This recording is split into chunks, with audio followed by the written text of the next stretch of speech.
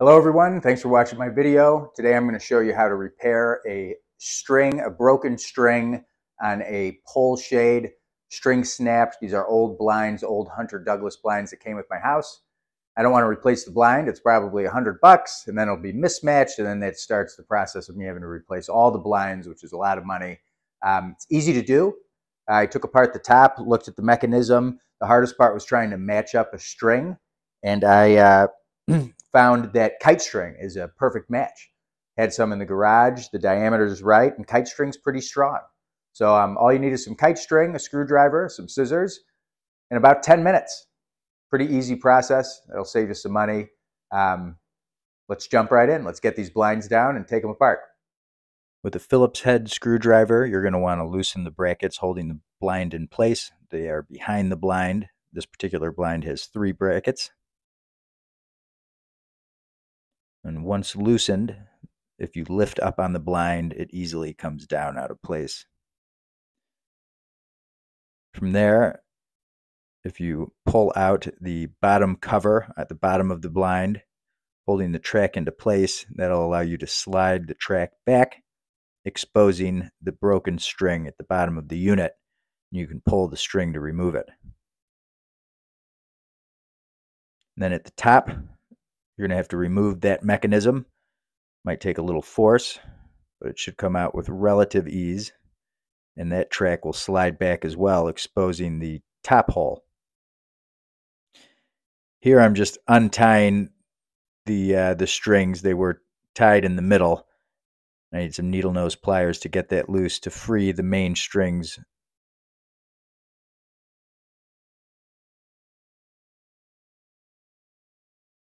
Now I'm going to feed the new string, the kite string, through the hole where it was broken.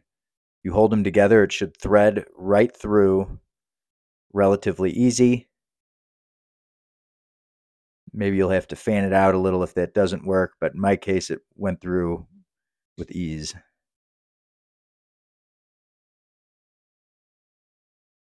Now you have to feed that string through the primary mechanism.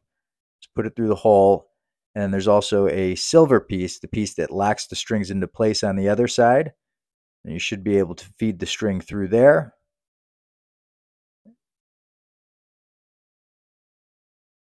And pull the string tight and align it into the track that'll be apparent when you look at the top, where they're supposed to fit.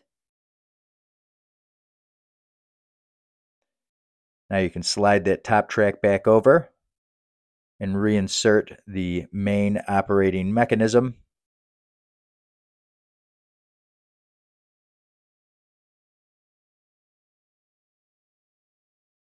Make sure all the strings are staying in place.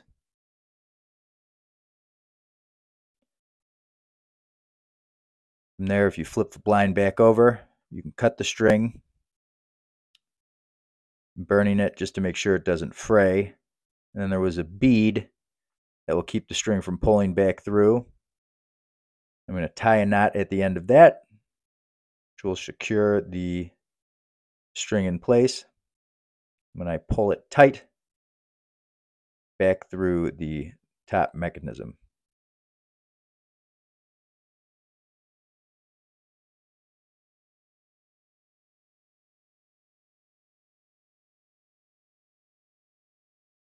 Now you can slide the track back over and reinsert the track cap.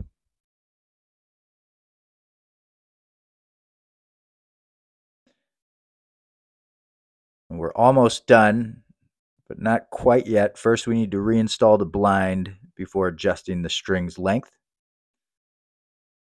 Just how you lift it up to take it off. You're going to approach it with the same angle to pop it back on.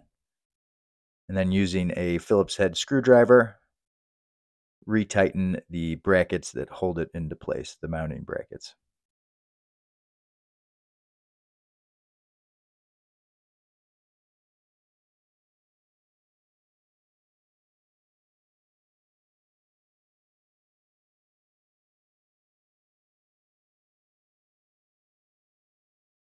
And once secure, you need to adjust the strings by kind of pulling on each one individually to get it nice and level. Once it's level, you'll know the proper length of the strings. This particular blind had 3 strings running through it. So there we go. Now I've got it level. I'll pull it back to the top and then cut our new string to the proper length.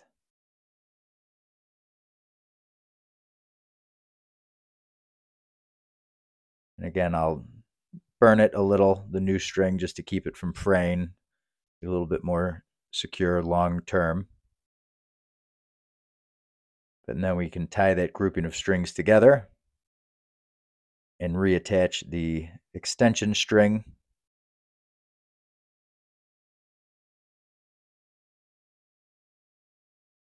for easier usage.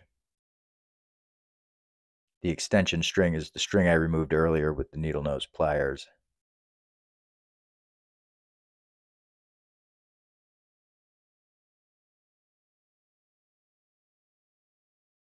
And once that's on, we'll give it a couple tugs, make sure it's working well, and that blind is repaired. All right, there you have it. Repairing a pull string light filter blind. Get a lot more life out of this blind, and saves me having to replace a lot of the other blinds in my house, or having to start that process. Really easy to do. With filming, it probably took me 10 minutes. I think without it, it'd probably only take about 5.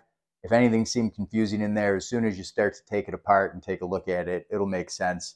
Don't be intimidated by it. Super easy project that anybody could do. Totally worth saving. For a blind this size, this is at least $100, at least. But well worth the $5 in kite string, or $3 in kite string, or whatever. I think I got that on Amazon to save me $100. I hope you found this video helpful. If you did, trying to get to 1,000 subscribers, click the like button in the lower right-hand corner. Costs you nothing. It would mean the world to me. And yeah, I hope you like my channel. Thank you.